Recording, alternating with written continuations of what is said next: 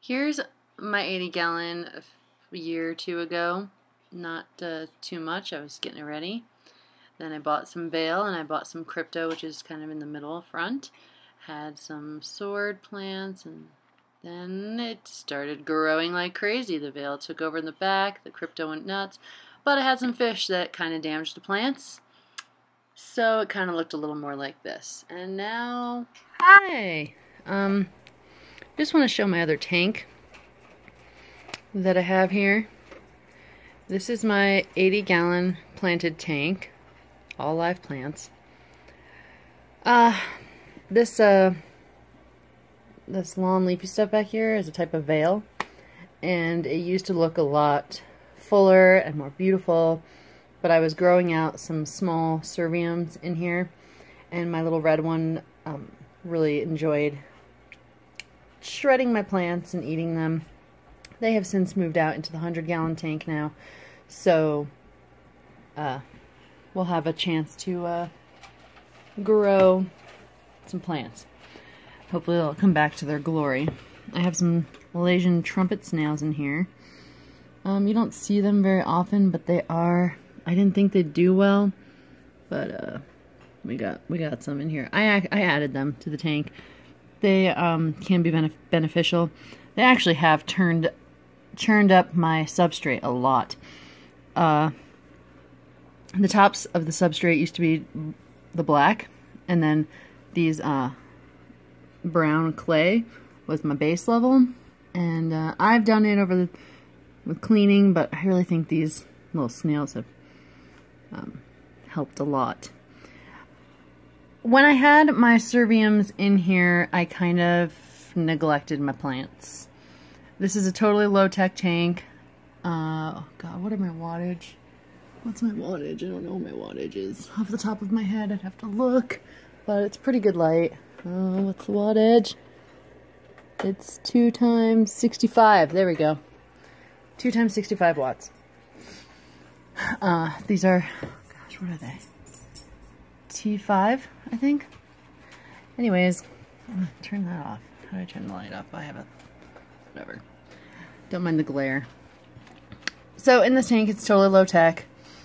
The main algae that I get in here, you'll see, it's that green spot algae. And I don't really mind it. As long as the algae's green, I don't care. If it's any other color, I'll try my hardest to get rid of it.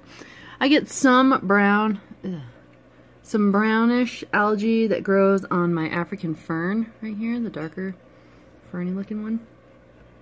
But not a big deal. So this tank is not looking as well as it should. It's not quite in its full glory because of the Serviums, and like I said, I neglected it. But I am starting to dose it again. I dose with Flourish XL. That's my CO2, because I don't have actual CO2 in here, but the Flourish XL helps a lot. Oh shit! Oh, I'm getting some black beard algae. I hate that stuff. Shit. Stuff's the worst. Anyways, like I said, haven't really been dosing this tank, haven't really been fertilizing it well. I have lost some fish. These stupid tetras back here, they're not hardy. They just friggin' die.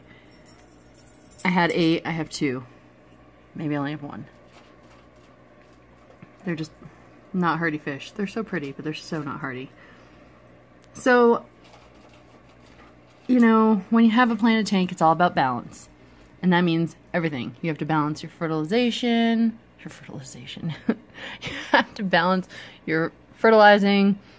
You have to balance your light. You have to balance your animals, your pets. You have to have a balance of how many fish you have in this tank. And I had a lot of fish in this tank. This tank was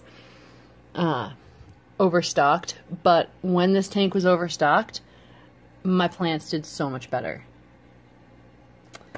So I'm gonna get some more fish. Not any more angels. I have enough angels. This beautiful blue one, she's pretty. And that one, look at my big, that one's Smoky. And this one's Lonnie. Here. And this one is Twin. Cause, oh, these are the twins. See, both the twins. Then we have Mr. Lonnie. I think that's Mr. Lonnie. Mr. Lonnie and Mrs. Lonnie. I'm not really sure which one's male or female. I'm just guessing by size. And then we have my little blues. I think one of them's name is Elsa. Named by my daughter. I'll name that one Pearl back there because she has a bit of the pearl skin.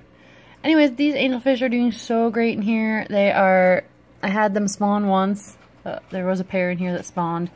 But besides that, they are super cool. I'm not having any issues with real... See, that's about as much fight that I get. And it's usually between these two. I can't remember who spawned, but I'm pretty sure this one was involved with the spawning.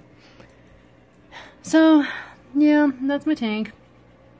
I'll do updates on it. I'm hoping to bring it back to its glory. Make sure that this stupid blackbeard algae, see right there on the tip of that, I'm trying to make that go away. And hopefully I can get these plants to just take off like they once did, now that those little plant-eating serviums are out. Yeah. Alright, that's my tank.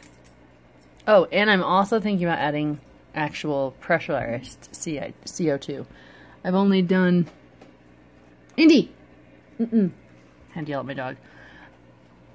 I've only done a DIY CO2, which works really well, but it doesn't work for this size tank, so I'm thinking of going pressurized and really getting an impressive